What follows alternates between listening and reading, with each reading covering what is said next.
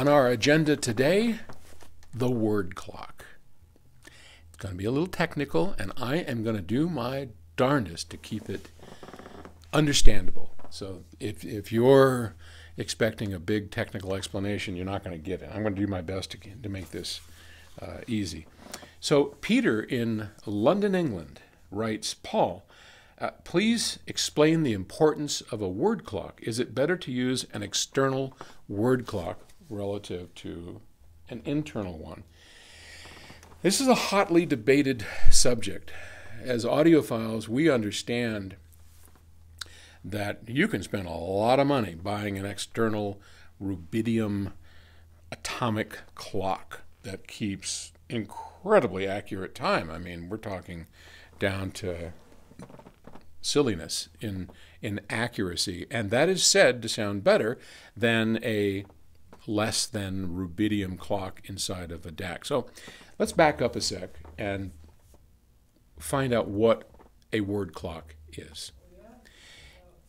In a typical PCM DAC, you have a number of clocks. There's a master clock, which kind of runs the whole show, and then there's I'm going to try and keep this as non-technical as I can. Ted Smith, our digital genius, could do a much better job than I, but Ted's in Seattle and Paul's here in Boulder, so yeah, get me, right? The word clock clocks in words. Okay, so let's take, what is a word?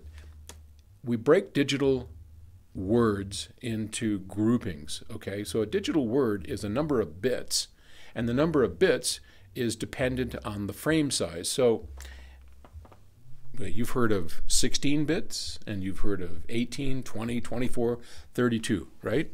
Those determine the length of a word, and that word is determining a numeric value assigned to the digital, assigned to eventually what's going to become the output voltage.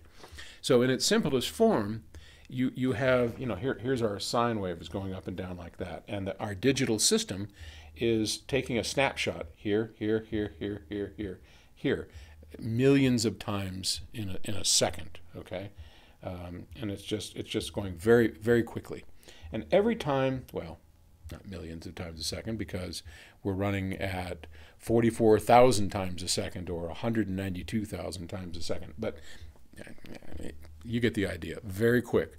Quicker than you can blink an eye. And at each snapshot, we're recording how high the voltage is going on our sine wave, and we are converting that to a digital number. Those numbers are contained within a word. So if I have a 24-bit word, there are 24 up and down bits that describe the number, which is now describing the level of voltage. The higher the number, the higher the voltage. Okay, that's basically PCM, pulse code modulation. That's what we're doing here. And then the reverse of it, when we run it through a DAC, we're spitting a group of numbers into our DAC, and those numbers are then reconverted back to hopefully an exact copy of where this point is in voltage. Oh, there's my little watch.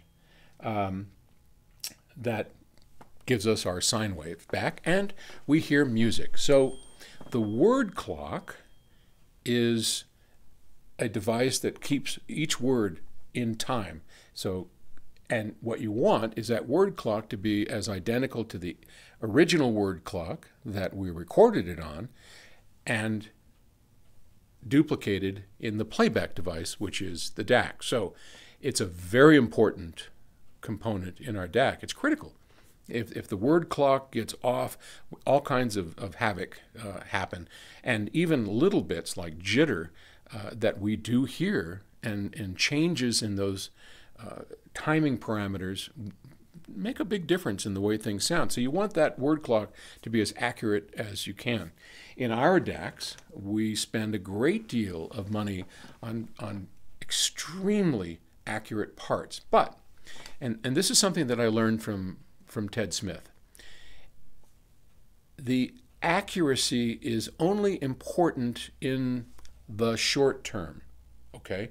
Not the long term. So we don't care if a clock is accurate over a day or 2 days, which is what scientists and engineers are concerned with when they have rubidium clocks and these atomic clocks. We want to know over years and years and years that timing is absolutely accurate from 1 year to the next, from 10 years to 20 years. But that doesn't matter as long as if it drifts slowly over a period of a day or so, you would never hear the difference. If it's moving within a time period that we could hear during a CD or whatever, that's a disaster. But long-term impacts of timing don't matter to clocks. And the advantage to an external clock is that here you can spend all your money on these long-term accuracy clocks, which really are rather meaningless in terms of digital audio. So you can spend a lot of money on these external clocks, and while we may hear a difference and say that difference is better, it's not because that's more accurate. It's not because that word clock has long-term accuracy. That's not what you're hearing. It could be because they've paid more attention to any number of things, but not because of that. So in general, I would avoid external word clocks and their expense. I would put my money more into finding a DAC that is well built and thought out and voiced, and I think you'll be much better off if you do that. I hope that answered your question, and thank you for asking it. Bye-bye.